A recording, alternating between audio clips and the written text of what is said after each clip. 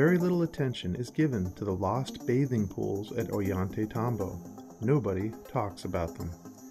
During an era long before our recorded history, a time that obviously existed, well-engineered mountainside aqueducts fed into these bathing pools.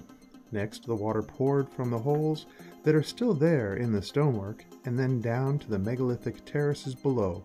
It must have been gorgeous. Then it all ended. Nobody knows why. Another unknown amount of time passed before the Huari, the Tiwanaku, and then finally the Inca found this ancient and almost inaccessible site. And the Inca immediately saw the design intent, and they rebuilt the aqueducts and copied the terraces and put in stone steps so that they could get all the way to the top. The Inca expanded everything tenfold, aqueducts and all, and then they flourished for hundreds of years.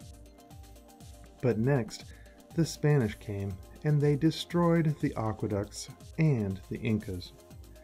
The water dried up and the bathing pools were forgotten.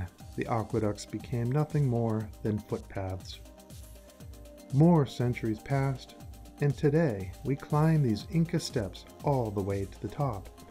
And then we walk about this ancient site trying to figure out the puzzle. And it is a crazy puzzle.